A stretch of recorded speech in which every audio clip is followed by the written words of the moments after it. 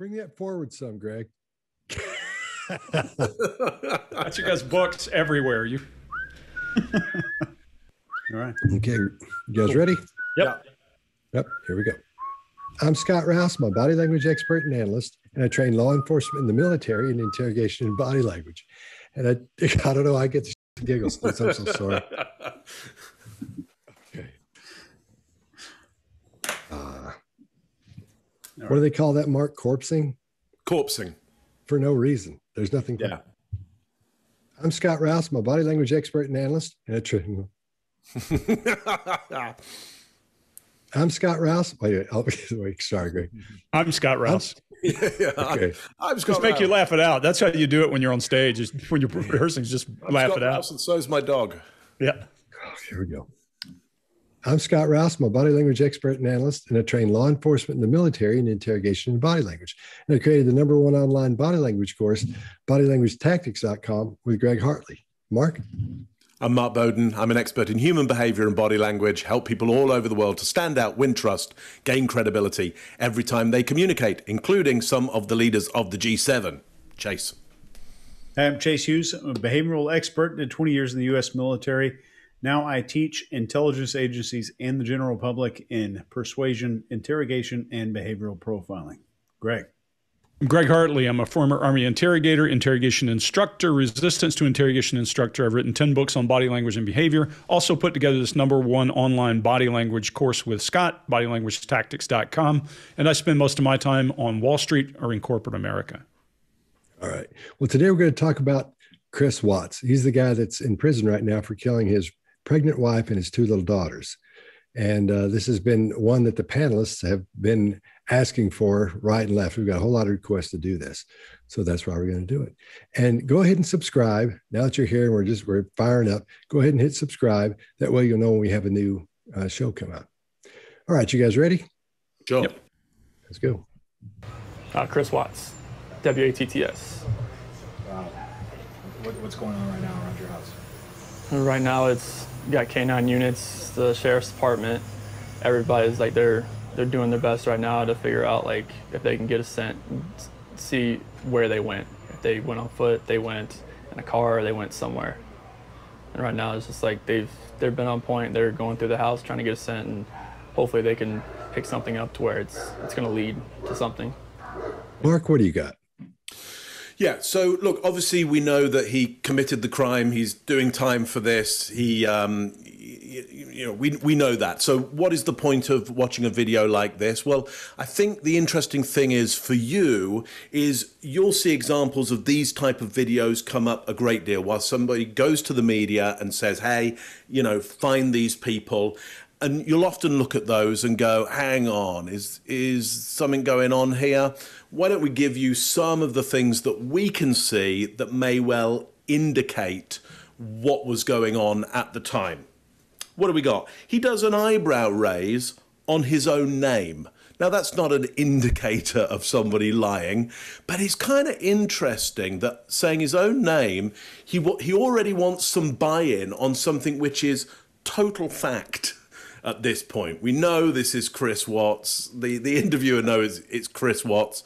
Why that moment of recognition of buy-in? So notable there. He's already bound up here. We can already see he's bound up. There's no way his hands are coming away at the moment to do any kind of descriptor. And we've already got this pacifier gesture or movement of the kind of side-to-side stuff that's going on already. So already quite notable what's going on there. Eyebrow raised at the end there on to something. So he wants some kind of buy-in on the idea of something, but he's not naming any of the possibilities at this point. Early days in this interview, but I think already some notable elements. Most notable for me is the raise of the eyebrows on his own name. Scott, what do you got? Right. Well, we see that really strong eye contact just right out of the gate. Like you said, Mark, his arms already crossed. He's already in that adapter phase of holding on to himself. And he's doing what Greg and I refer to as romancer.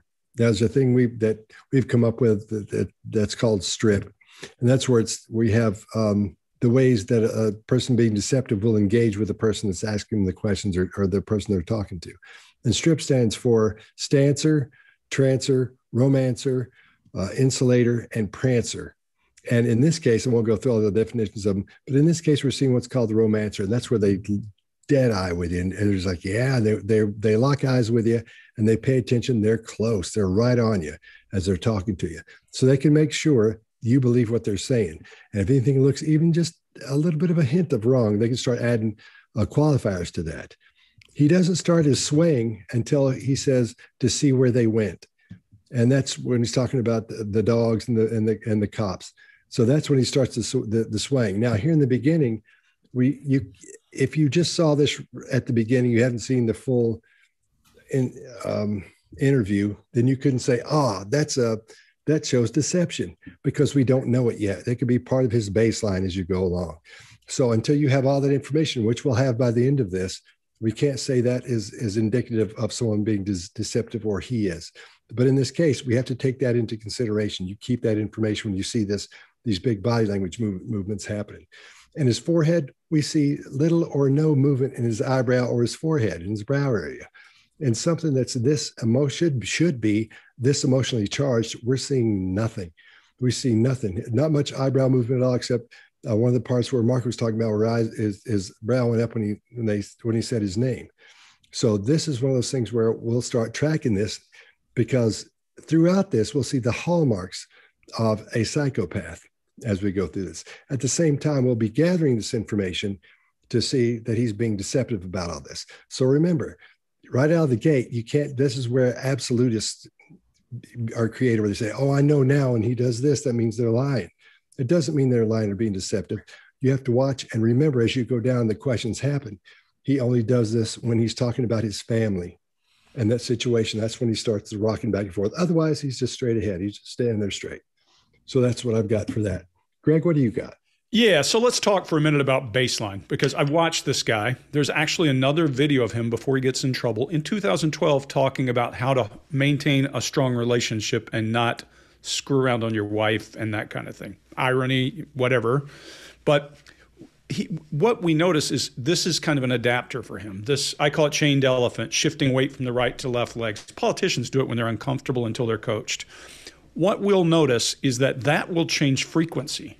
It will get faster and maybe even shorter and faster as he gets more stressed. That's an adapter and a way to release nervous energy. It's a way of making the uncomfortable comfortable. That's all it is. So we talk a lot about fight or flight on here. So let me talk for about 30 seconds on what fight or flight is. Your brain is pretty simple.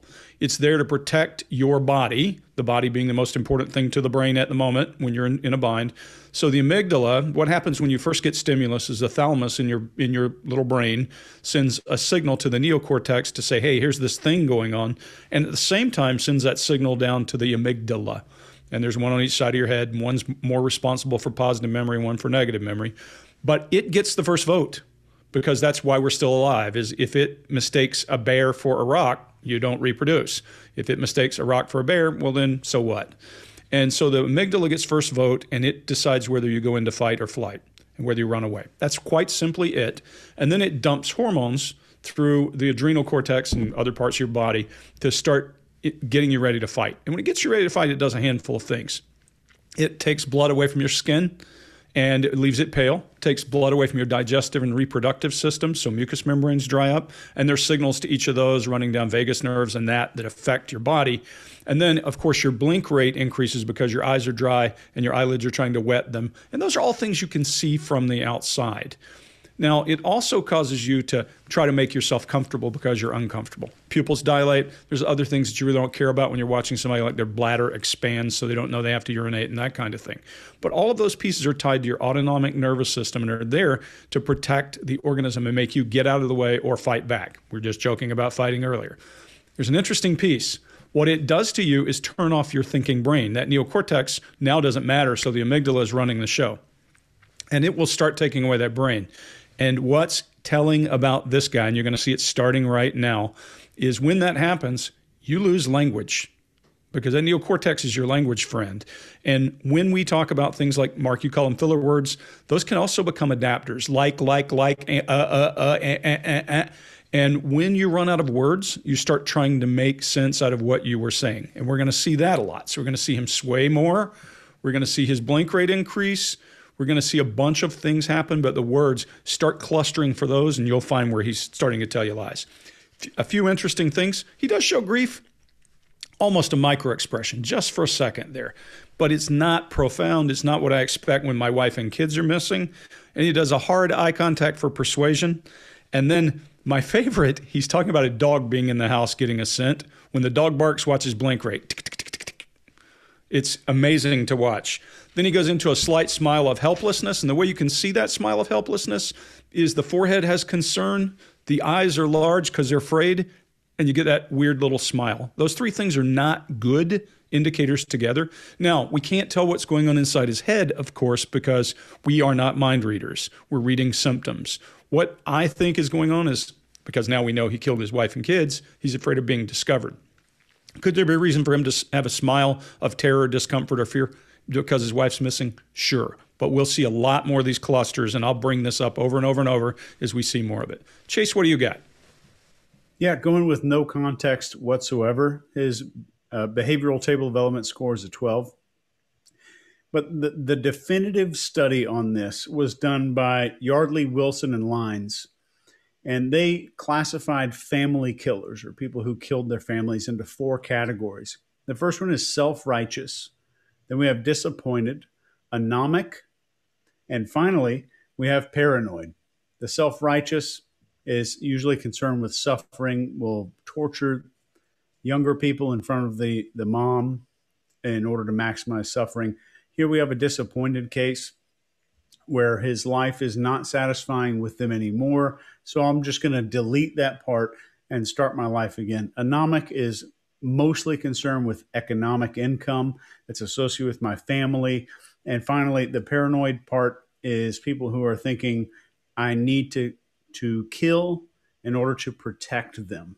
And that's specifically from the president, from the police, from the CPS workers, or from aliens, no matter what it is. That would be that part. They need to go away. The only way that they're going to be protected is if they're dead. But right here we have the dissatisfaction, this disappointed mindset here. I think it's interesting to just take note of that, knowing that with hindsight as we look at the next few clips. Cool. Chris Watts, WATTS. Wow. What's going on right now around your house? Right now it's got K9 units, the sheriff's department.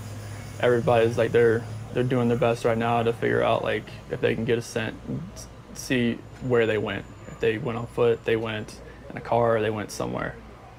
And right now it's just like they've been on point. They're going through the house trying to get a scent, and hopefully they can pick something up to where it's going to lead to something.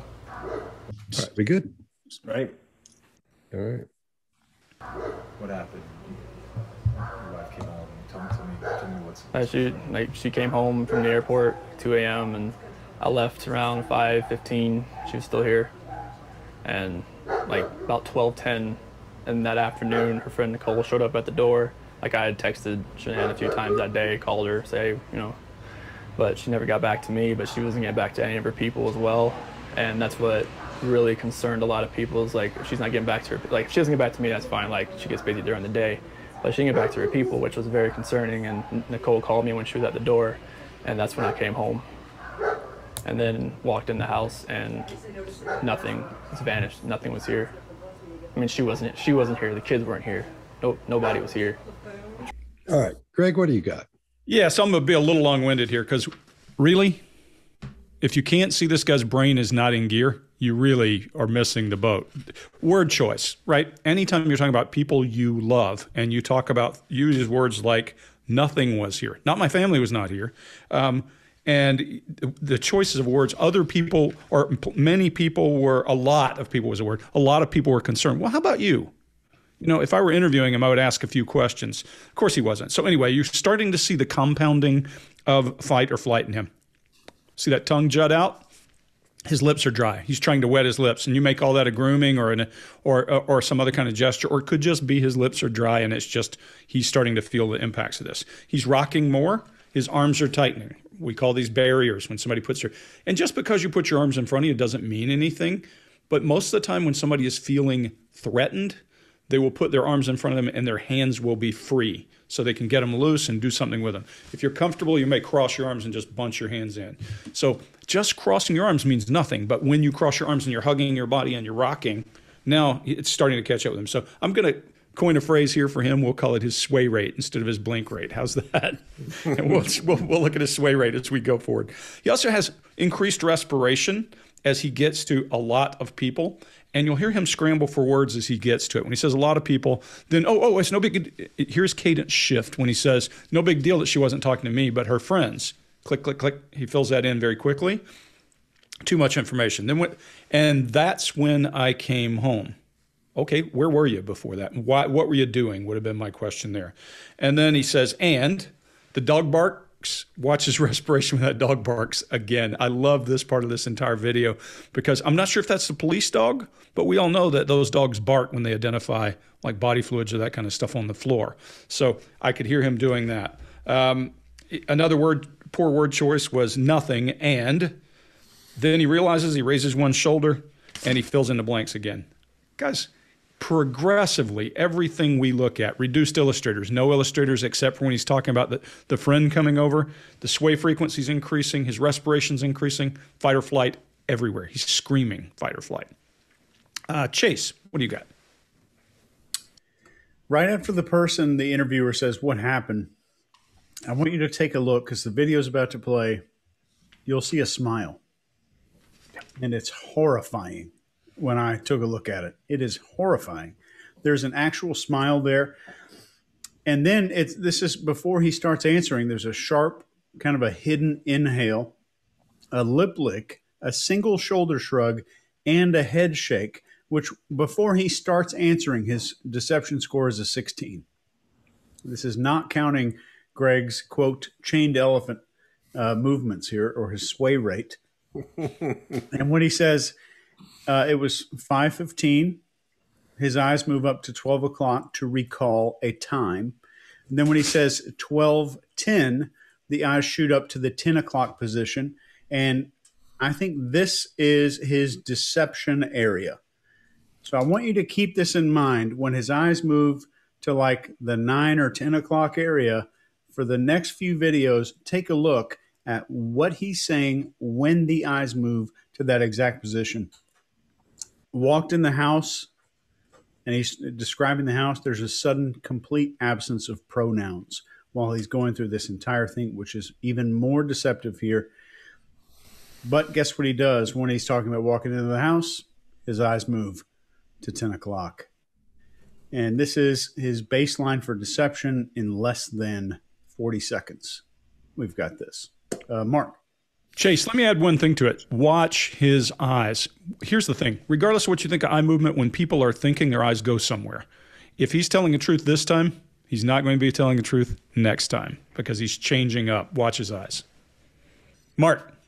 So let me put myself in his shoes. Now, obviously, I'm not him. We're not the same person. We can't govern or judge other people's behaviors by our own. But it is, sometimes an interesting starting point to start thinking about the behaviors that you see, going, well, but what would I do in that situation? If it were me, I wouldn't want to be bound up this is kind of what we're seeing at the moment in that shot, bound up like this, because I'd want my illustrators out there because I'd be wanting to describe to the interviewer, look, here's what happened. And because the better picture I can create for that audience, the more likely it's going to be that something will trigger in their mind and they'll go, hey, I saw something, or I think I might have some information for you, because, I want my kids and my wife back. So my illustrators would be out there.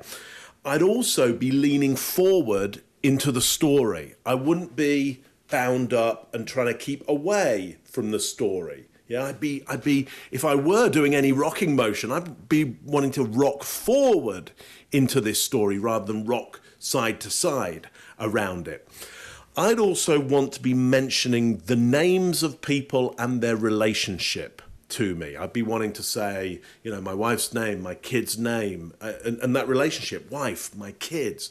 He's not mentioning names, and certainly in the case of the wife, he doesn't seem to be describing anything of the relationship. And then for me, he minimizes and distances, almost negates by saying nothing was here. That for me is the biggest red flag there, that use of the vocabulary of nothing was here. Then we see he goes back to correct himself and try and attach human beings and relationships to things, but it's a bit late by then. Would you ever say to an interviewer, you know, when you're talking about your wife and your kids, okay, or any solid relationship, important relationship, yeah, I went in and nothing was there. They're not things, they're human beings. And again, so for me, it starts to flag, okay, that's kind of interesting that he's seeing these people as objects, essentially, and not relational to him. Might be an insight into the personality that we have here. Scott, what do you got? All right. Well, we see him lick his lips as he comes into this, and he's still doing that thing with his mouth where it's like this. A lot of people are going to think that's stress mouth. It's not yet. It's going to be later on, but right now he's still working his way up. His limbic system has been triggered, so we're slowly seeing the stress build and build and build. And what he's doing in this case, when you have I used to have it looked really cool too, like a mustache and a little beard thing, because I can't grow it out here. It just looks horrible. You know, I look like a hobo or something, even when I'm in full beard. So when you get that, you start doing this all the time. And you start goofing around little hairs there, and you pull on with your teeth and stuff. That's what he's doing. That's a habit. That's a little tick he's got right there. But at the same time, it's become an adapter. So as he's talking, as he's being asked these questions, he's using that adapter as he's thinking. And the whole time he's waiting here, as he's waiting for these questions to be asked, he's waiting for the bombshell question. He's waiting for him to really come in strong on him. And so every time it isn't, you almost see him relax a little bit as he moves forward into the answer to that. So that's just an adapter at this point. We don't see stress mouth. However, it's starting to look like it. When again, let's take into consideration what we saw in the last video, the big swaying and stuff. It almost stops here. It almost stops, not completely, as he goes back and forth, as he's talking about the facts, when he's talking about the girl coming over or whatever the situation was. When he starts talking about facts, that's when he starts slowing down. But then it increases when he starts talking about the wife and kids. And that tells us there's an issue there. And if you pay close attention to it, you'll see this behavior goes in our pile of deception cues that we've seen so far. That we don't know for sure they are so far. A few of them that we've already seen, because we haven't seen enough to be able to tell yet, because there are no absolutes. But pretending we haven't seen this yet, we'll just say those look questionable. And we see those quite often when something like that happens. Then we have his blink rate. It's still slow. It's not, it flutters a couple of times, but nothing big, nothing major to go, oh, look, he's got, his eyes are fluttering because of this, that, or the other thing. We don't see enough of it yet. And his eye contact is still tight. He's still in that romancer groove that he's got going with this guy, trying to pay attention, making sure that the guy believes him and that everything sounds the way it should, because he's rehearsed this thing. He's rehearsed it in here. But I'm sure he's told the story quite often. So he's got a pretty good handle on how that story should go. But keep in mind, when he starts talking about facts, he slows the swaying down. But at the same time, when he does, he starts talking faster. Things speed up when he starts talking about the facts, the things that really happened. When he starts talking about talking to somebody on the phone, the girl came over, she did this, and he starts talking faster. Probably just to get that out of the way, because he doesn't need to think about that. So his baseline, I'm thinking, is probably a little faster than when he usually talks. But at this point, he's talking slower so he can pay attention to everything he says. All of these things we're seeing they suggest that he's heading into not limbic overload, but his limbic system is really firing up here. And he's really trying to keep it under control and trying to look cool. The only thing that's really bad on him is this swaying. And his sway rate is pretty much the same right now, but it's going. And we see it the whole time, except for when he's talking about or relaying facts, things that actually happened. What happened? Your wife came home. Tell me what's... She came home from the airport 2 a.m. and I left around 5:15. She was still here. And like about 12:10, and that afternoon, her friend Nicole showed up at the door. Like I had texted Shanann a few times that day, called her, say, you know, but she never got back to me, but she wasn't getting back to any of her people as well. And that's what really concerned a lot of people, is like, if she's not getting back to her, like if she doesn't get back to me, that's fine, like she gets busy during the day, but she didn't get back to her people, which was very concerning. And Nicole called me when she was at the door, and that's when I came home. And then walked in the house, and nothing was vanished. Nothing was here. I mean, she wasn't here. The kids weren't here. Nope, nobody was here. All right, we good? Yep. Will you be posting those pictures of you with the moustache so actual panelists can decide if it did look cool? Because you just saying it looked cool, that's, you know, that's not evidence. So how many times did you try calling her? I called her 3 times, texted her about 3 times, just to say, you know, what's going on. Like because after I called her and texted her once, it's like maybe she was just busy. Like she had just gotten back, you know, like everybody's probably calling her from her trip. She just got back from Arizona, and I figured she was just busy. But when her friend showed up, that's what it was like. It registered like, all right, this isn't right. All right, Greg, what do you got? Yeah, so I told you, listen for his brain to go out of gear, trying to scramble as his body is trying to take over and get away. Like, 6 likes, because they're asking him something hard. And Chase, you're dead on. When he's going over here, he's using his brain in one way. When you ask him questions about how many times he called or texted, I'm sure he did that as a cover. His eyes go over here. He goes to a different part of his brain. So he's going to a different place for recall than he was going earlier. So, okay. Does it mean that he is lying about something? Yeah. I mean, with 90% likelihood he's lying about something. Just a different part of his brain, his eyes are moving. And people can tell you that eye movement doesn't matter. It does. When a person's moving around in their head to new places for a piece of information they should be recovering from the same place, there's an indicator. There's a baseline deviation. That's what you're after. Doesn't mean I know what he's thinking. It means I'm going to ask that next question. He's sucking on that facial hair thing, you know, in a kind of a grooming adapter move. He does request for approval when he says, I called her about 3 times. He raises his brow, waiting for approval with a confirming glance. And then his sway rate is up now. You're dead on earlier, Scott. When he's telling the truth or when he's stating facts, his illustrators come up, his sway rate slows, and his speech pattern comes up. So all that stuff comes up. He's got 6 likes. He is looking around, and he blinks, and then makes hard eye contact again, back into romancer. And that's plenty for me. I don't think there's, you know, this thing is so full. We'll all have plenty to talk about. Scott, what do you got? All right. Again, we are seeing that mouth adapter. It's not stress mouth yet, but we're getting close. It's going to happen a little bit later on. Now, we got to keep in mind this swaying thing we're seeing. This is, again, I want to say it one more time, this is how absolutists are born. When they see something, to go, that person's swaying back and forth, so that means they're lying. Remember, we saw it in that video on Chris Watts. So that's not what we're saying here. That's not what's happening. It just happens to be part of what's going on. Having said that, up to this point, we can say this is now showing us, it can be seen as a deception cue because of the way things have changed. When he's talking about his family, we would have noticed that he was swaying back and forth. When he's talking about anything else, he's talking about what are facts that we know are true already, not knowing his story. That's when he straightens up and slows down. So that behavior of the back and forth thing is not an absolute. Let's keep that in mind. Now, something I found very interesting was a micro expression. When he says she had just gotten back, did you see that part of his mouth go up? And that indicates disdain or contempt for her. Later on, we're going to find out that he had what he calls an emotional discussion with her.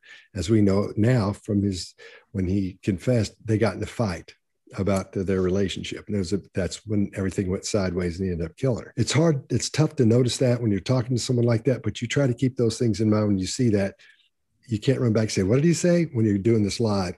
So you have to go back and watch video at that point. If you're an investigator or an interrogator, you have to look at it and from that point of view, from that perspective. I've got to take some time out and go look at this because I think this is what I saw. When he touches his face with his finger right there during that lie, that's an adapter writ large. They don't get much bigger than that. He could bang, he comes up and does that number. Wow, because he's right in the middle of the lie at that point. all these things now that we've seen in the past during these videos leading up to this are now, we can start considering those as deception cues, and we can start putting those in the pile of deception, because we know which ones to put in the pile of the truth, because we know the girl came over. They know she called. They know she came over. All those things, they can suss those out fairly quickly and say, oh, yeah, that did happen. But right here, we can put those other ones all over here in the deception pile, and it's starting to grow. Okay, Chase, what do you got?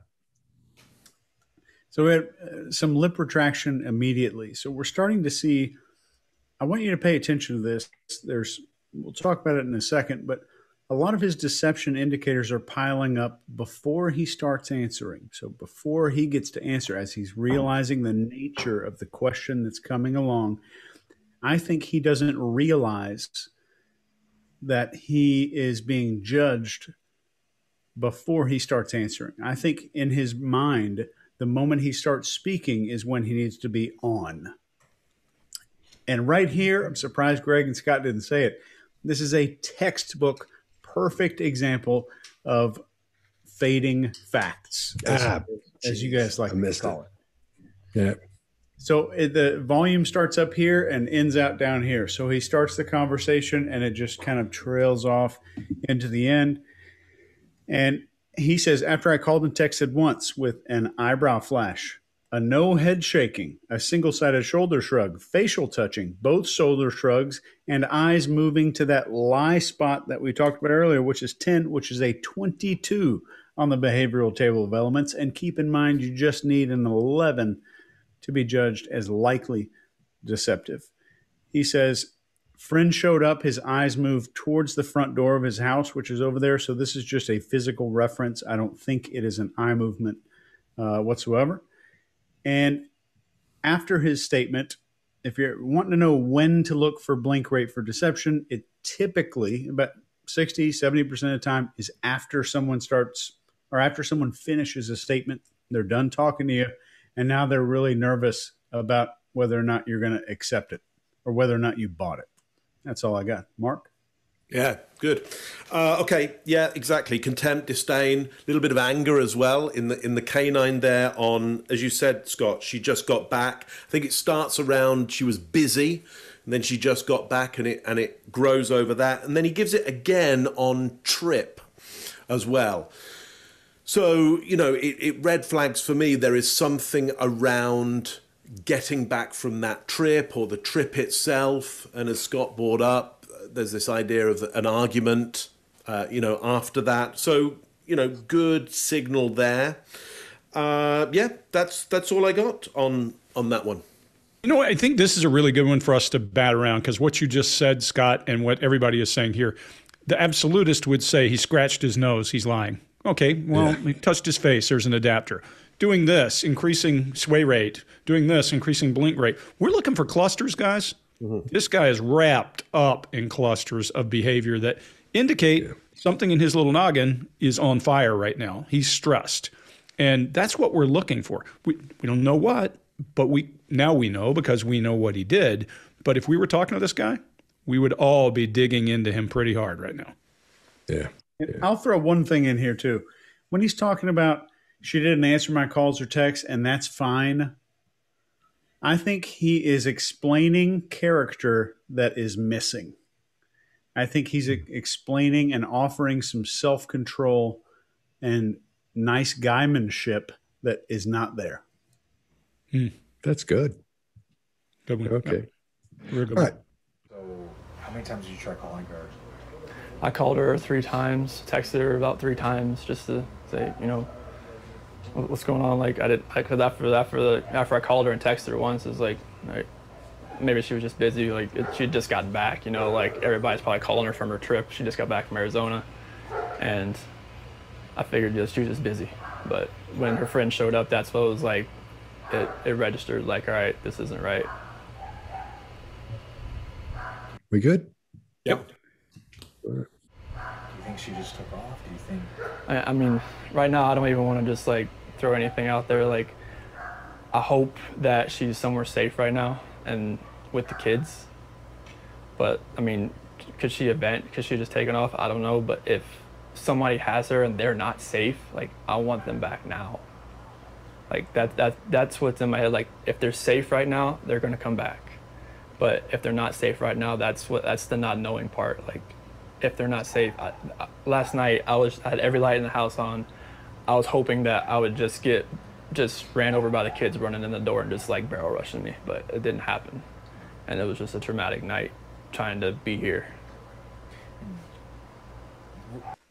All right, Chase, what do you got? We've got my favorite here: failure to make reasonable assumptions about events and suspects. And this is on the Reed Interrogation Manual, page 65. Quote, "It is natural to think about possible motives, perpetrators, or causes of events. Guilty people are going to be much more afraid to eliminate things from the pool, to eliminate suspects and potentialities from the pool. That's why we're not hearing him say the names of his kids, the names of his wives, the names of his friends, the location she could have gone. We want to make the pool as wide as possible. You need to search everywhere. I don't even know where to start." Does he like to ask himself questions? Yes.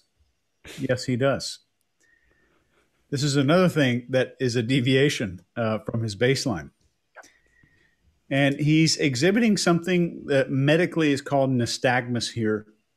In psychology terms, this is called a transderivational search, where his brain is trying to access, his file clerk is running around as fast as possible trying to access information. And this is processing. It's very akin, it's the closest you can be to being fully in trance when you're completely awake. And he's looking for data. And his story centers around his grief, his anguish, not a desire to recover the family.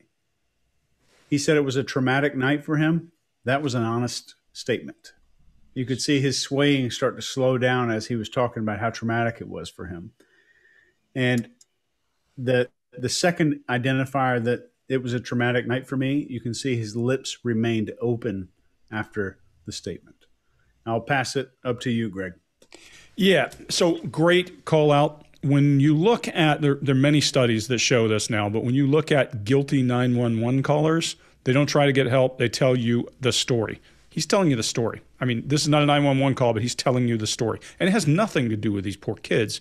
It has to do with how he felt. If he were really smart, he would shut up once he talked about the kids and just go cold. Because what he's doing is showing you what he does when he's telling the truth by illustrating with his hands when he's talking about how bad his night was. And then when he's talking about these kids. So this guy is a piece of work. He says, I hope, and it's the first time you see a grief muscle, I hope that she's somewhere safe, or words to that effect, and he eye blocks. Only time I see the grief muscle, he knows that she's not safe at this point. There's the asymmetric smile. You would call it, Mark, uncovering the canine. We know that anytime you've got the asymmetric expression on your face, it's disgust or contempt or some of that. And when he's talking about his wife, it's there. And then he almost assaults her character. Could she have abandoned? And then it's like he's alluding to the fact maybe the kids aren't with her. I hope they're together and they're safe, but if they're not. So there's a whole lot of stuff going on in his head. I think he's trying to figure out what to say to make sure that when things go wrong and he gets in a bind, something will come back and he'll have something to use. But he's illustrating very clearly, a little bit of voice fry, but he's illustrating very clearly how he felt. And then he uses like in this one 7 times, a very short clip. So we know his little brain is scrambling like a squirrel in the road trying to figure out which way to go. And his frontal lobe is not working, not sure how well it works when he is. But we also know, again, I'll go back to this rocking. We know by watching a baseline of him trying to deliver a class for one of the courses he was taking at a college, that when he's uncomfortable, he does the shift. So his sway rate's up, and we see all of that going. Mark. Yeah. So again, if it were me, I would be worried that my wife and kids are missing. I would want to throw a lot of stuff around, throw a lot of options out there, and he says, I don't want to throw anything out there. And when he says, I don't want to throw, anything out there, we see that canine come up. Disgust, disdain, contempt, anger, elements of those possibly in there. The swinging from side to side has gone up. Now we've got to critically think some of the swinging. Understand by putting his arms here, he's raised his center of gravity. So you know, anybody could swing if they put their hands high enough and try and stand still. The body will start swinging, but this is pronounced enough that clearly there is some tension in the legs that has to be exercised in some way. And because he can't get off and walk anywhere, he can't leave the interview, he's only left with this pendulum device going on. One notable thing as well, really watching the reaction of the interviewer. Eyes dead set on that interviewer to work out how's that person responding to my story. And here we start as well for him to be framed as the victim here. He had a traumatic night. So poor me, had a traumatic night. He starts to put himself in that narrative as a victim there. So again, we'll feel empathy for him. We'll feel sorry for him. Our heart will go out to him. And that should dull our critical thinking around some of the discrepancies in the story or the behaviors that he's giving out here. Scott, what do you got? On this one, I'm not going to be able to, I'm disgusted. So I'm not going to be able to approach this from a non-emotional perspective and use foul language. So I'm going to pass on this one. Do you think she just took off? Do you think? I mean, right now, I don't even want to just like throw anything out there. Like, I hope that she's somewhere safe right now and with the kids. But I mean, could she just taken off? I don't know. But if somebody has her and they're not safe, like, I want them back now. Like that's what's in my head. Like, if they're safe right now, they're gonna come back. But if they're not safe right now, that's the not knowing part. Like, if they're not safe, last night I had every light in the house on. I was hoping that I would just ran over by the kids running in the door and just like barrel rushing me, but it didn't happen. And it was just a traumatic night trying to be here. All right, we good? Yep. I'm gonna ask some kind of tough questions. Your relationship with your kids. Yeah, I mean, yeah, my kids are my life. I mean, those smiles light up my life. And there's like, I mean, last night, like during when they usually eat dinner, it was just like I missed them. Like, I mean, I missed telling them, hey, you got to eat that or you're not going to get your dessert, and just like you're not going to get your snack after. I miss that. Like, I miss them, cuddle up on their couches. They have like a Minnie Mouse couch and a Sophia couch that they cuddle up on and watch, Bubble Guppies or something. And it was just like, it was tearing me apart last night, and I needed that. I needed that last night, and for nobody to be here last night and to go into their rooms and know that I wasn't going to turn the rain machines on. And I know that I wasn't going to turn their monitor on. I know I wasn't going to kiss them to bed tonight. That's why last night was just horrible. I couldn't do it. I want everybody to just come home. Like, wherever they're at, come home. That's what I want.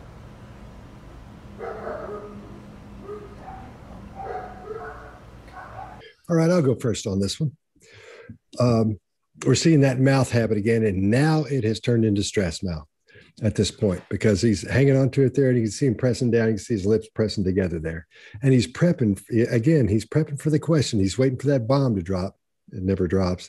So that's almost a relief for him. Then he gets into this explosion of flowers and glitter about how he loves his children, about his unquestionable love, and all the little things they do. And he smiles the entire time.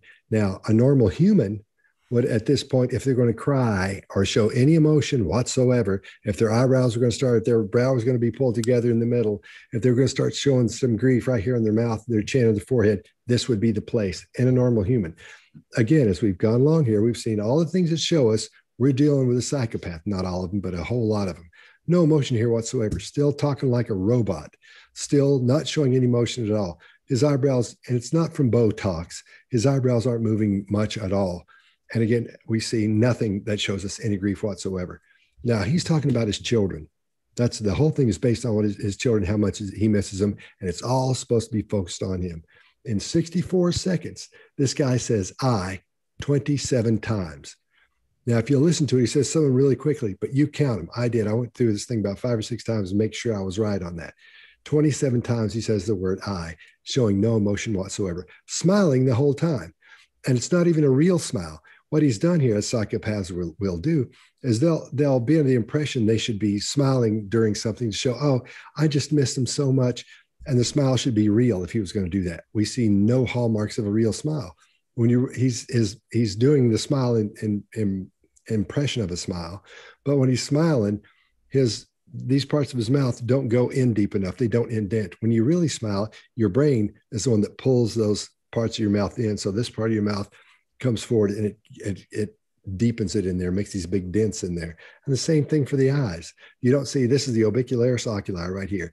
And when you squint, and he didn't even try to squint, when you squint, when you're smiling, that makes these things wrinkle on the side, but they don't wrinkle the right way because it's not your brain doing that. You're doing that. These facial muscles and this fake part right here is pushing up the orbicularis oculi, which is pushing those up and makes it squint. What happens in real life when you really, as Duchesne de Bologna noted, is when they really smile and their eyes go on the side like that and make those little wrinkles, it comes down like this. It doesn't go up like this. It comes down like this because it's happening from the inside. It's pulling those, not pushing on those. And by the inside, I mean the brain. Now, the last thing he says is, that's what I want. That's what that's the 27th I in there. And then there's a full 7 seconds of stress mouth just standing there doing that as he starts to begin that little sway part again. So that, I think at this point, we can feel pretty good that we're dealing with someone we would question about whether they were a normal human or might be a little bit headed towards psychopathy in this. Personally, having seen so many of them and dealt with so many of them, I would go ahead and say, man, we need to watch out. I think this guy's a psychopath. But clinically, you can't tell sometimes for 6 months to a year. But in this case, I think we're seeing enough here to go ahead and say, wow, this isn't good at all, especially since we already know the outcome where he's killed him. And we can look at him and say, there's no emotion there anywhere. Still talking like a robot and doing the mistaken impression of trying to smile when he's supposed to be sad and smiling. He didn't put that together when he's seen someone else smile during their sadness. He thought it was just smiling. And psychopaths will do that because they don't understand emotions because they have none. They have no empathy. So what they'll do is they'll see your emotion and they'll remember that and they'll copy it as they go out with their friends or people they hang out with and show them that emotion. So that person will never question whether or not they have emotions or not. They'll take the emotion they see on you or someone else, and they'll just copy it and show it to someone else. That's how they look like they have emotions. He's not even doing a good job at it. I can't believe the guy talking to him that say, and this is getting weird. Why are you acting this way? Didn't call him on it because that shouldn't be a real smile. It's not, but he shouldn't be trying to make a real smile. He should be sad and smile at the same time. Chase, what do you got? Well said. 100% agree. I think there's some malignant narcissistic traits in there for sure. In the first 3 seconds, we have a hard swallow, lip retraction, eye blocking, and an escape glance, which I don't think we've mentioned here before. This is a horizontal aversion of the gaze where the skull and eyes move both. So the eyes move and the skull starts to follow it. This is searching for an exit or an escape glance or escape gaze. The word like is coming into play 700% more than his baseline. I spent an hour watching this piece of human on YouTube today, his YouTube videos. Communicates uncertainty and this is a linguistic tool. He's using the word like unconsciously as a linguistic tool to create vagueness with the hope that vagueness will create some understanding in the long run. It'll be easier to relate to because I'm not certain about this stuff.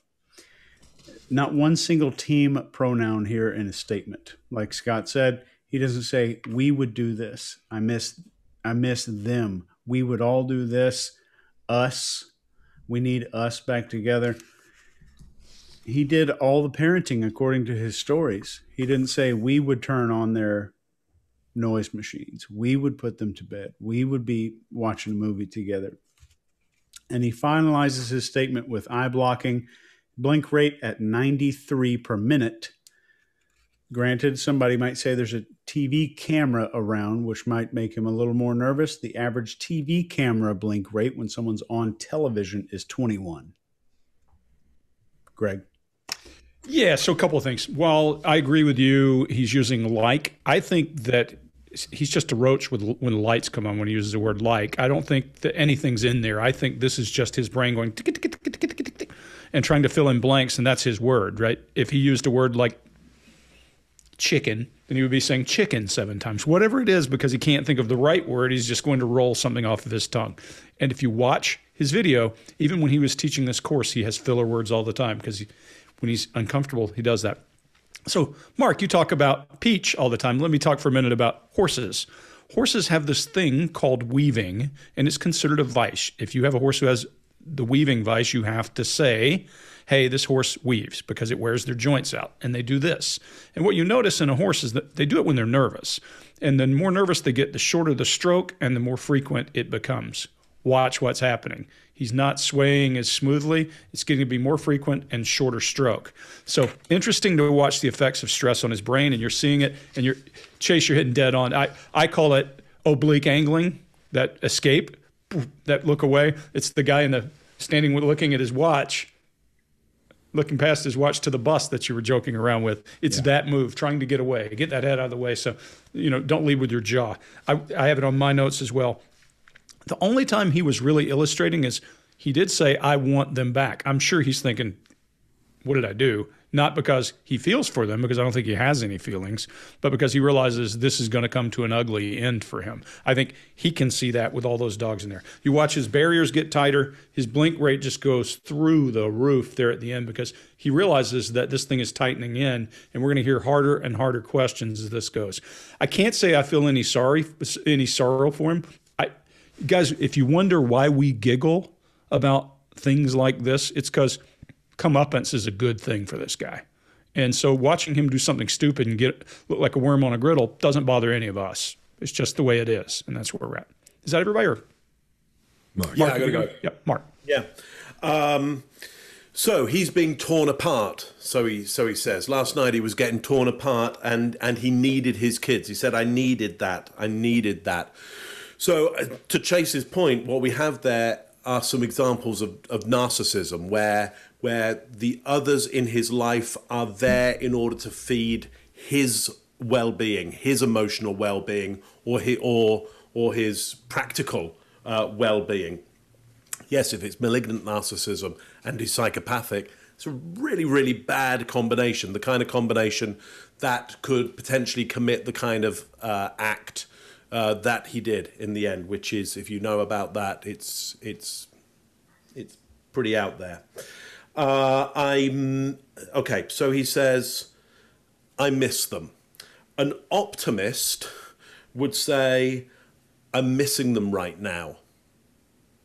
He says, I miss them. That has a finality for me that even if I didn't know the outcome, I would be going, why does he not have hope right now? What I've experienced with others in similar positions, but not the bad actors in this situation, is they hang on to an optimism, whether it's something religious or just a general optimism. They tend to form words around that. He doesn't. Seems very final.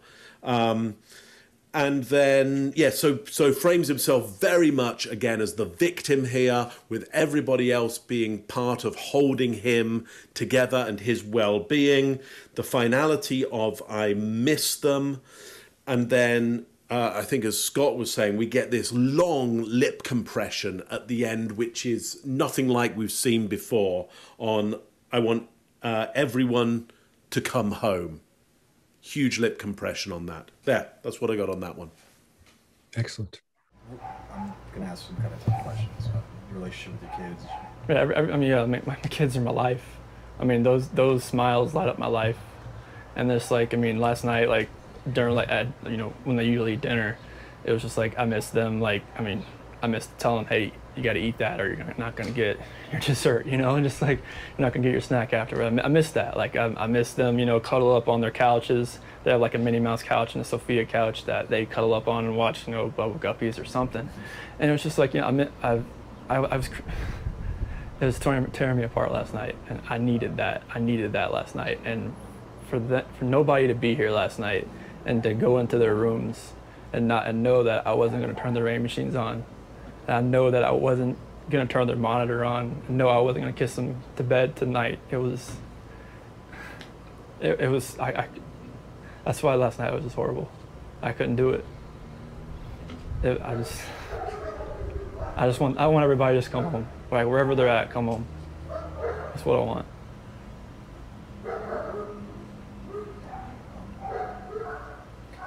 All right. We good? Yep.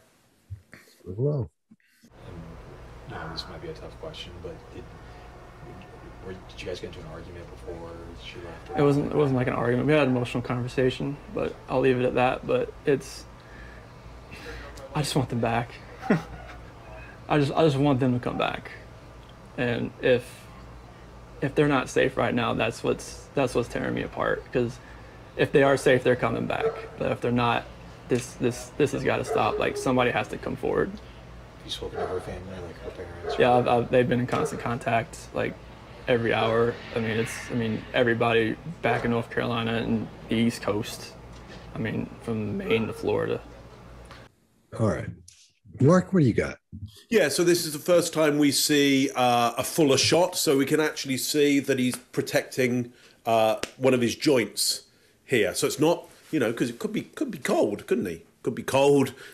He's raised his center of gravity, and so yeah, no, but it's not. He's protecting a joint here, which suggests to me under stress. What kind of sings out to me in this is the pleasant look he has all the way through this. It's not quite a smile. It's just pleasant. It's just a pleasant day for him right now. And that is, for me, totally incongruent. Totally incongruent with this. He remains with that pleasant air on his face, gentle smile all the way through. Very incongruous. Again, he goes for it's tearing me apart, frames himself as the victim, and then this has got to stop.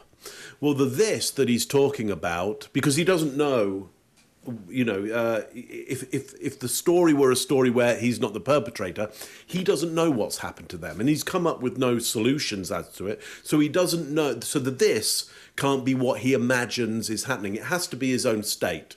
This has got to stop.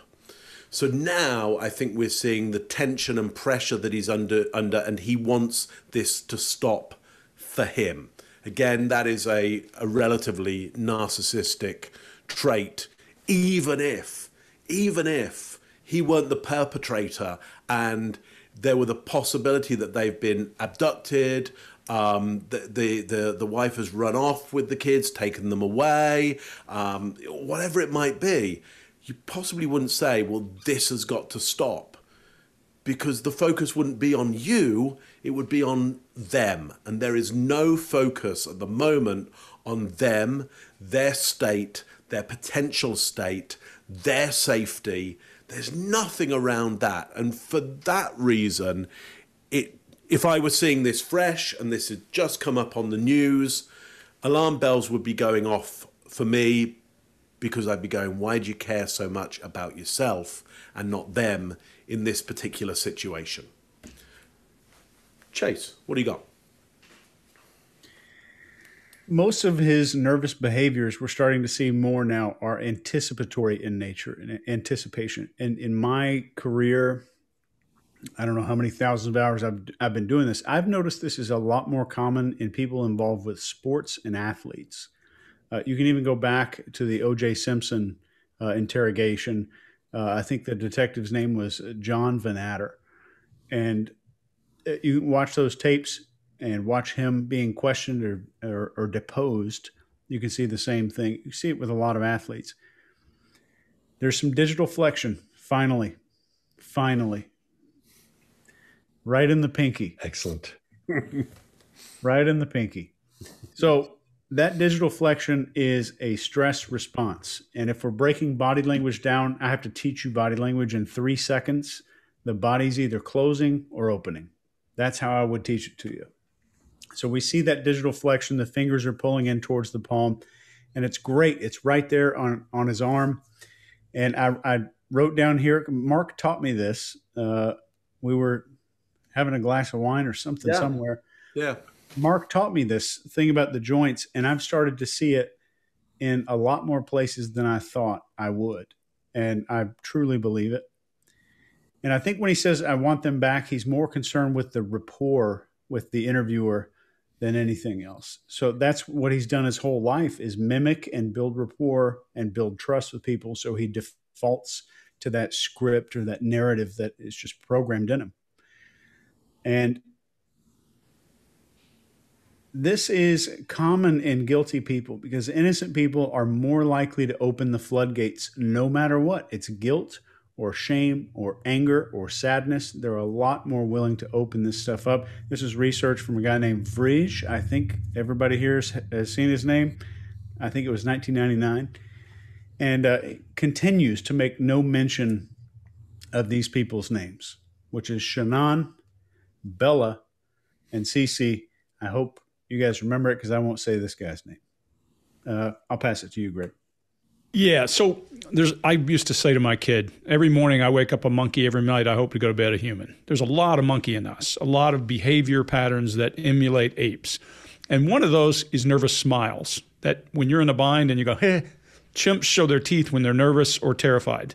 And when we're not cognizant of what we're doing, we can do all kinds of weird things with our face. And I think Ekman said there were 19 smiles, and the smile is the most complex of all human communication.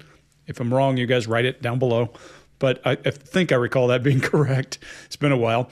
And you see here this face that's connected in some weird way, an awkward kind of a smile that doesn't fit. And there's still asymmetry in the smile all at the same time. He's signaling all kinds of confused things. And Scott, I know you're going to wrap this part really good because you're going to tell everybody why he's doing that. But he's asked a question, did you argue with your wife? And that question's clear. It's coming across the bow. What would you say if you didn't? No, we didn't. You wouldn't say we had an emotional discussion. Okay, that's softening whatever happened. Right there, I'd want to dig in if I'm talking to this guy because he's hiding and hedging something. He distances, then he does that little weird nervous smile again. And every one of you has made a mistake in your life, done something that didn't feel like a mistake when you were doing it. You wanted to do it, and then you got busted, and you all did that weird little smile too. It's how when we ask a question in interrogation and someone laughs, we know they did it. They may not realize they're doing a laugh or a smile. It's a nervous release. He does that. So we're paying attention to that. That's asymmetric signaling, and then this barrier gets tighter. And Mark, I appreciate that covering the joints piece. I also think he's keeping that hand free, right? No one is going to trap their hands if they're under high threat. So we're seeing that. And then let's leave it with words that he says. It wasn't like an argument. It was an emotional conversation. But I'll leave it at that. That means I'm not talking about that anymore. And then he goes into this weird logic thing I won't cover again about if they're safe, then I didn't even follow it. It's so squirrely. It's just about they're dead and I know it. And if they're safe, they're safe. If they're not, they're not. So Scott, you want to wrap up his behavior? Yes. Let me start here, though. I can't believe none of y'all said this. When I say it, you go, oh, my God, because Chase nailed us on one of these earlier. And usually I'm checking these off because I have to do a bunch of them because by the time it gets to me, they're all gone. He opens up with chaff and redirect. He does. Because he says, we had an emotional conversation. I'll leave it at that. Then he starts talking about all this other stuff. And the guy just goes down that hole with him. I can't believe none of you guys said that. I just got it. I couldn't wait. And you went back to it. Greg, I was like, well, shoot, it's your chaff and redirect is something is one of your terms. So I figure, well, here it comes. I get rid of that one. So anyway, that's what we're seeing is this chaff and redirect. But when he said that, when he said we had an emotional conversation, I'll leave it at that. That's when he should have pulled the Dr. Phil and climbed right on up in that colon and let him have it, because the door, pardon the pun, is wide open at that point. You can say, well, hold on just a minute, man. What are you talking about? Where are we going with this? What do you mean you had an emotional conversation? What is it? But he doesn't. He said, oh, okay, and just lets him go on. mind blowing how easy that was. And I think the reason that we're seeing that weird smile is because, again, he doesn't know what emotion to use. He's seen somebody use the smile as they're sad, trying to go, I'm trying to get through this horror, and, trying to that kind of thing. But he doesn't know how to do it. He's doing it wrong. So that's why we're seeing all that weird confusion on his face. He's seen people do it, and he's tried to do it earlier, and he's trying to do it one more time. So that's why I think it looks so confusing at that point. Then he says, "I just want them back." Like, are you kidding me? Really?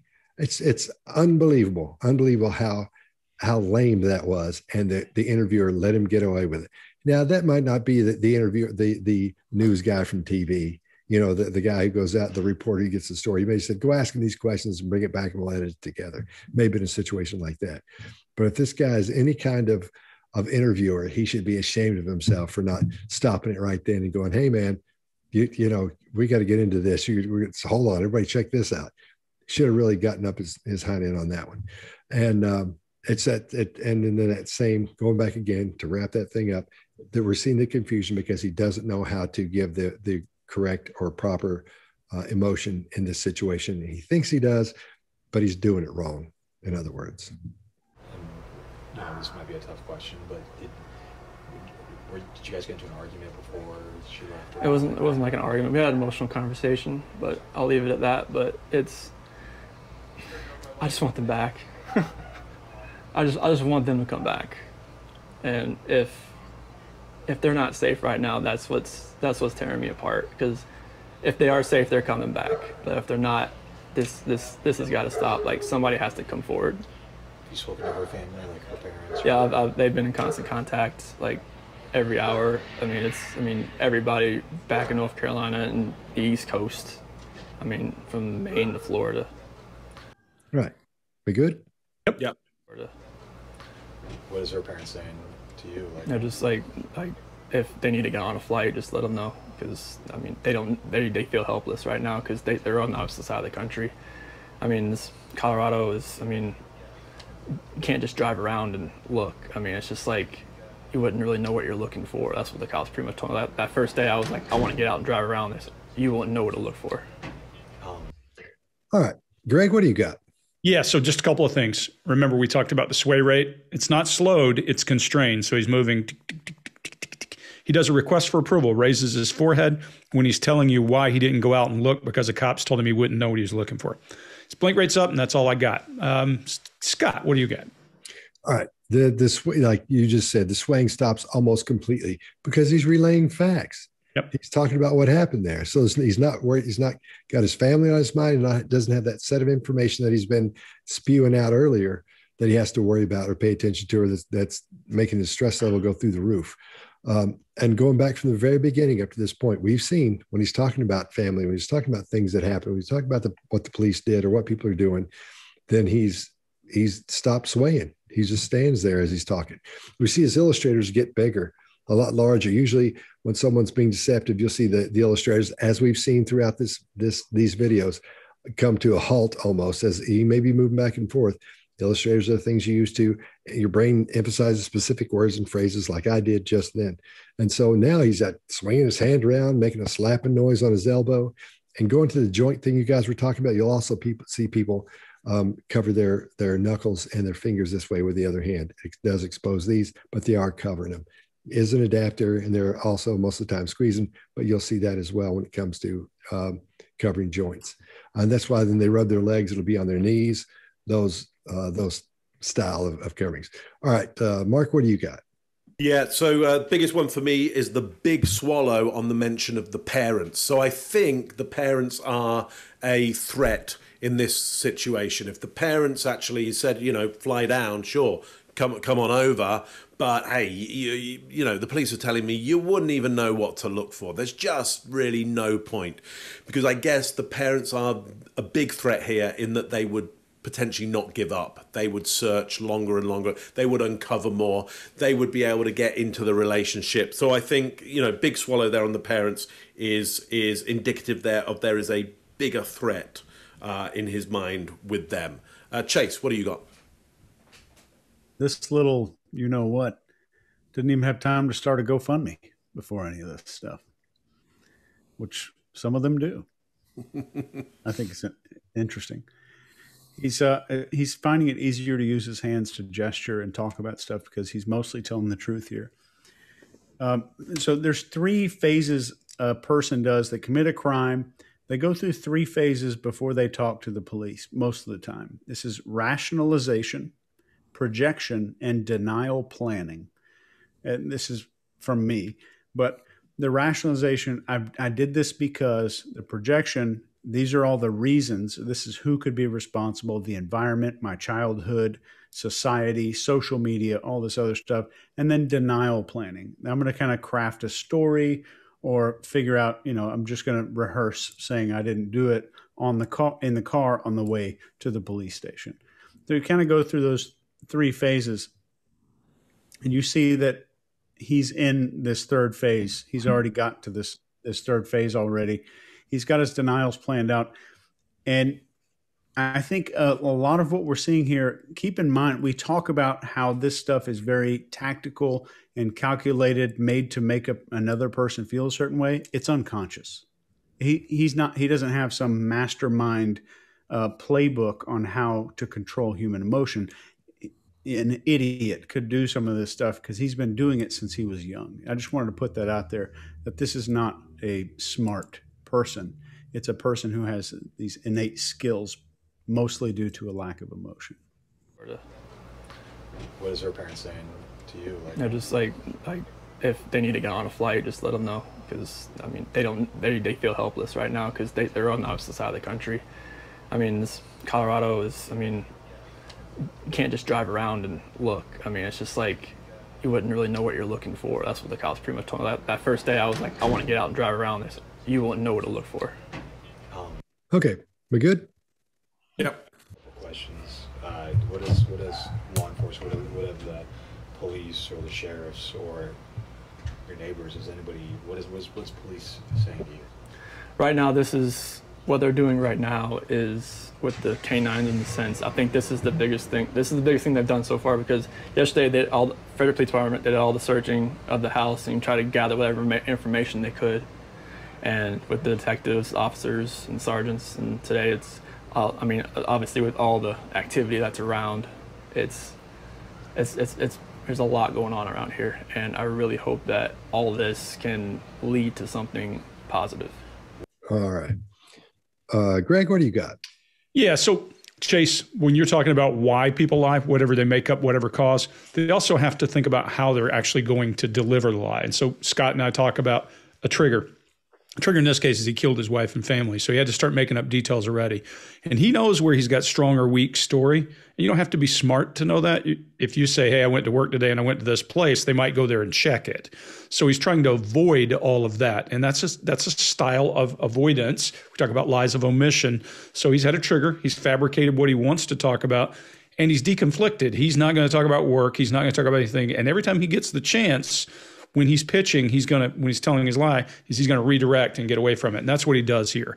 When they're asking questions about what the police are doing, that's a rambling bunch of nothing. He has riveted eye contact. He's back Scott in Romancer, from what we talk about in true crime. His blink rate is up, and he's licking his lips. He also is doing kind of that drawn back, Mark, you'll talk about bitter taste in somebody's mouth, disgust.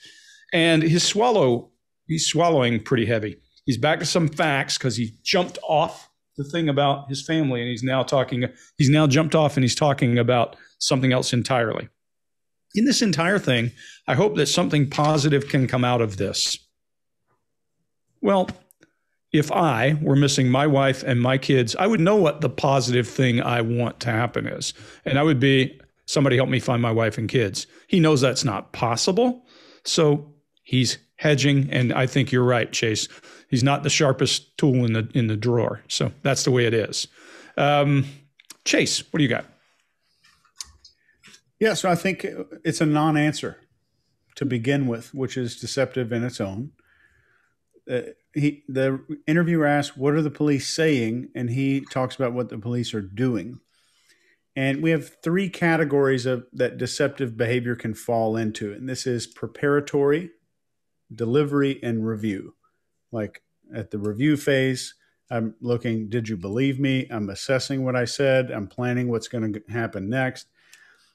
And if you want to see it at the very beginning of this, as he realizes what the question is about, blink rate is over 100. You've been waiting for an example of this on the behavior panel. So the panelists finally get a chance to see what it looks like. Over 100 blink rate.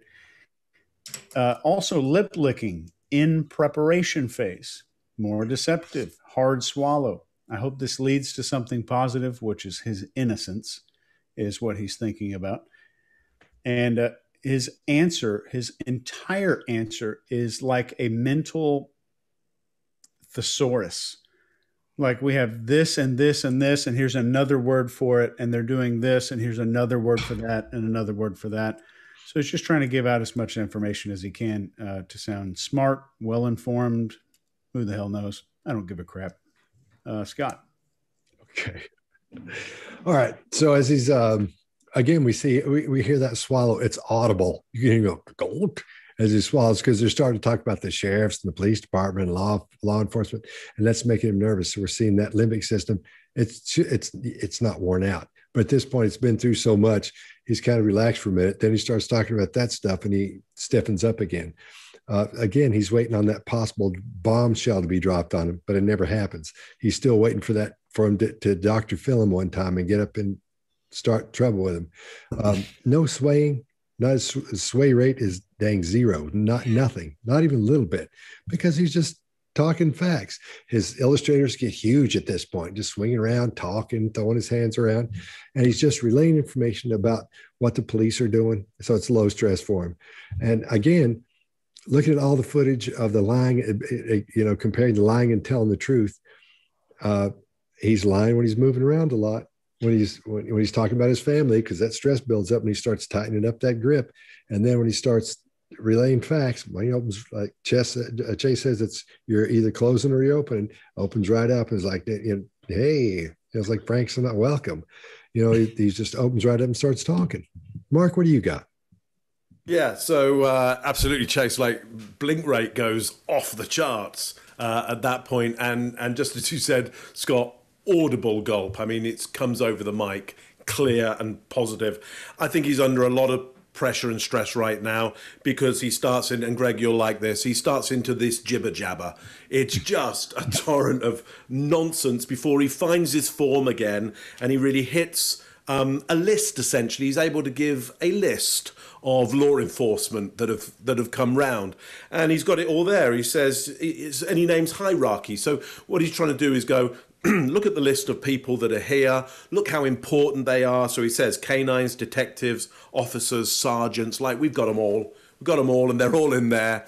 And, there's a lot going on, he says, around here, and that he hopes something positive comes out of it, and he looks away from the house and off. My guess is he's trying to put down that hierarchy of police to go, look, there's a lot happening here. If there were anything to find, they'd be finding it right now. And really the positive thing is they should all clear out and go and search elsewhere and get out of where the hot spot might be, which is not necessarily the house. I think it's him. It's the concentration on him right now that is the big pressure. He really does name everybody involved in law enforcement there. And well done that he managed to form some words in the end as a shopping list of law enforcement, even to the dogs. That's all I got on that one. Excellent. Questions. What does law enforcement, what have the police or the sheriffs or your neighbors, what's police saying to you? Right now, this is what they're doing right now is with the canines in the sense. I think this is the biggest thing. This is the biggest thing they've done so far, because yesterday Frederick Police Department did all the searching of the house and tried to gather whatever information they could. And with the detectives, officers, and sergeants, and today it's, obviously with all the activity that's around, there's a lot going on around here, and I really hope that all of this can lead to something positive. All right, let's move along. My last question, if you have any though, so feel free to step in. My last question is, if your wife can see this, if she can watch these, what What would you like to tell your wife and your kids? Shanann, Bella, Celeste, if you're out there, just come back. Like, if somebody has her, just please bring her back. I need to see everybody. I need to see everybody again. This house is not complete without anybody here. Please bring her back. That's it. I can take that mic off of you. All right, Chase, what do you got? Just in the prep, we talked about how he's more deceptive in preparation phase. He has object insertion, hygienic gesture, blink rate up to 69. Before he even answers his question, his score is a 12. Interesting. He has a hard eye block as he's saying, I need to see everybody, because I think he's envisioning seeing them where they are at that time in that moment. Just my opinion.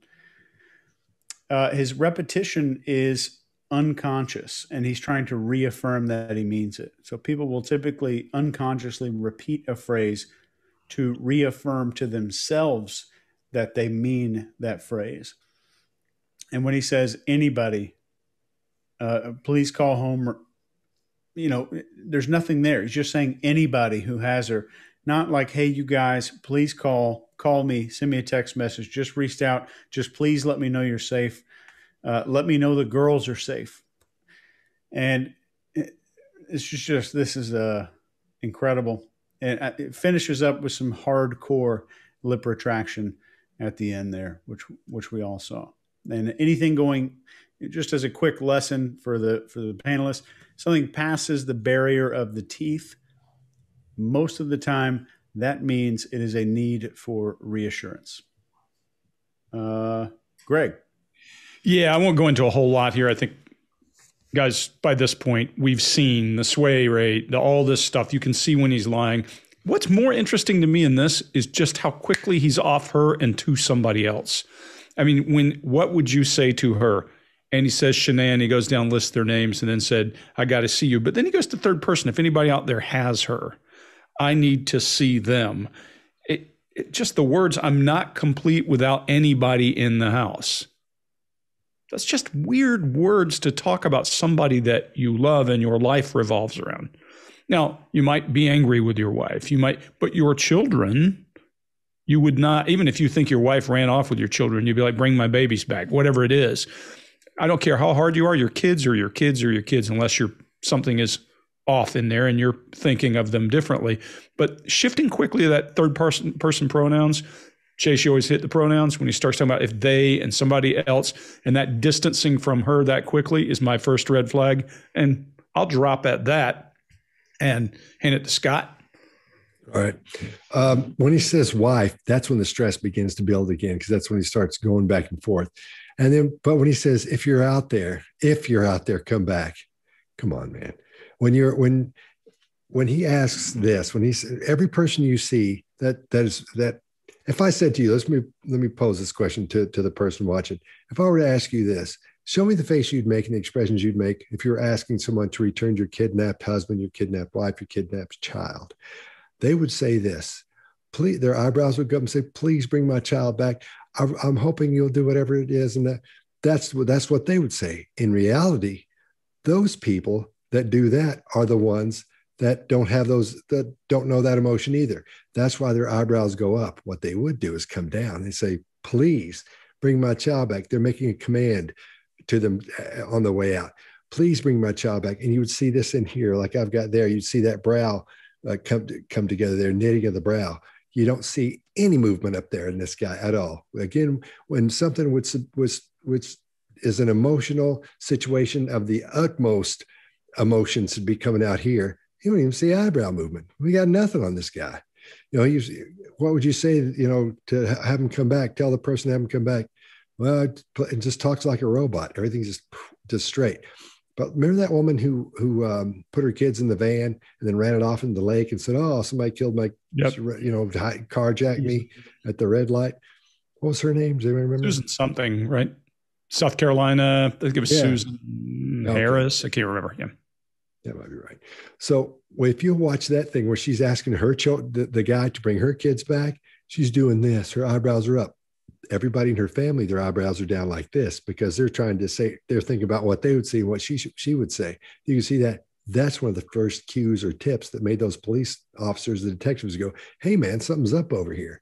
You know, I knew it. I totally, because she's not doing this, she's doing this. I just want to, and they use words like, I just want, and I just, and we just, but they should be down, not up like that. So this is just a lame attempt at pretending to ask whoever it is that might have his kids and his wife, his pregnant wife, as a matter of fact, to bring him back. So it's just lame at that point. Mark, what do you got? Yeah, so as we've heard before, he's making himself the center of this. He's casting himself as the victim. I need. It's all about what he wants. Just as everybody said there, there's that moment of if. There's no optimism in it. You know, if you're out there. Yeah, no, look, I really hope you're out there. There's no hope. There's no positivity there. The biggest thing for me is when the interview goes down and the interviewer comes to collect the mic, we see his head move away. Now, maybe the interviewer has got into close proximity. We can understand that he might want to move his head away from there. Again, if it were me, I'd be looking the interviewer right in the eyes as they take off the mic, and I'd be saying, so look, when is this going out? What time does this go out? How often will it, whose show is it going to go on? Is there a way we can do another one of these? Like, do you know anybody else who could, like, I'd be asking for more help. I'd be saying, thanks so much for doing that. Politeness would be up. The need for more engagement would be up. Nothing. It's like he's done. It's like I'm done with this. There is a slight hint. Maybe it's me projecting, because I don't think I see it in the face. I don't think so, but I do get a sense of again disdain for this interview. It's something that he shouldn't have to be doing, and I think if you were truly in that position, you would be going, I'll do as many of these as is necessary. Like, do you want to do another one? Have you got everything that you need? Yeah, we don't see any of that. There, that's what I got. My last question, if you have any though, so feel free to step in. My last question is, if your wife can see this, if she can watch these, what would you like to tell your wife and your kids? Shanann, Bella, Celeste, if you're out there, just come back. Like, if somebody has her, just please bring her back. I need to see everybody. I need to see everybody again. This house is not complete without anybody here. Please bring her back. That's it. I can take that mic off you. So look, the thing is, if you're watching interviews like this and you see them go on, be really careful, because you can't tell from any one little moment if somebody's a perpetrator or lying, but hopefully we've shown you some of the signals that you can look out for that might lead you closer to the truth of what's really going on here. So watch out for them. I agree. Yeah. Look for clusters. Look for all this to change. Look for deviation around certain kinds of story. And hopefully, if the person's a criminal and they're as stupid as he is, and they'll stand up and give you all the signals when they're telling the truth, so you can tell when they're not. When he's using facts and using his hands and open, to your point, Chase, I love that. Open and closed. He's open when he's giving facts that you know are true. Those are control questions in interrogation. And then when he goes to things that you don't know about, he closes up and does the sway thing. So he gives us a baseline. It's a great thing. Yeah. And as we went through here, you saw from video 1, 2, 3, 4, 5, we saw these things happen over and over and over. And we could tell when he was being honest and when he was being deceptive. That shows you there are no absolutes. You can't just say because he's swaying, that means he's lying. You can't say because he's doing this with his mouth, that's not a deception or a cue for deception. None of these things in and of themselves by themselves mean squat. But when you start putting them together and you remember what happened, what he used to do in the older videos that's coming up and he's still doing them, that's how you put these things together. So when someone tells you every time you see this, it means they're being deceptive. No, that's not what it is. All right, why don't we throw it around the room and kind of give our percentages of deception. Mark, you want to go first? Yeah, I mean, I think it's interesting. I loved hearing from everybody this difference between the sway on deception and how it softens out during truth telling. I mean, look, hindsight is we know he's being almost utterly deceptive throughout. So it's a tough one to throw out a number because we know the reality of it. Awful case. You know, maybe we'll have something brighter and lighter next week for you. Maybe not. I don't know. Chase, what do you think? What percentage you got? Yeah. Chase, what percentage you got? We know he's 100, and I think prison is way too good of a place for this guy. Yeah. However, maybe we can do something next week. Maybe another really juicy alien abduction or something for you guys. Oh, yeah. Sure. Greg, what do you give him percentage-wise? Yeah. Okay. Did he tell any truth? Yeah, because we could tell from baseline. But that was not his story. That was just his ability to fill while he was thinking up details. So when it comes to his story, lie, flat lie. Nothing good came out of his mouth. He used truth only in a way to manipulate the interviewer. So I'm with you. 100% bad guy, done. I hope we don't see him again. Yeah, Scott, you want to wrap it up?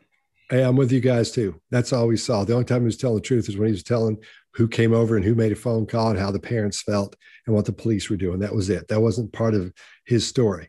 So if we take just his story into consideration, I give it 100% as well. 100% lying. That's a deceptive. That's a psychopath. Every card I have, every chip I have, I put it over on the psychopath side for that guy. All right. Please subscribe and hit the little bell so you know when we have a new video come out. They always come out on Thursdays, if not before. If I get them edited before on Wednesdays, they'll be out. So we'll see you next time. Thanks so much, guys. Well, Thanks. The Behavior Panel. All right. Okay. You guys ready? Yep. Yep. Here we go. I'm Scott Rouse. I'm a body language expert and analyst, and I train law enforcement in the military in interrogation and body language. And I don't know, I get the giggles. I'm so sorry. Okay.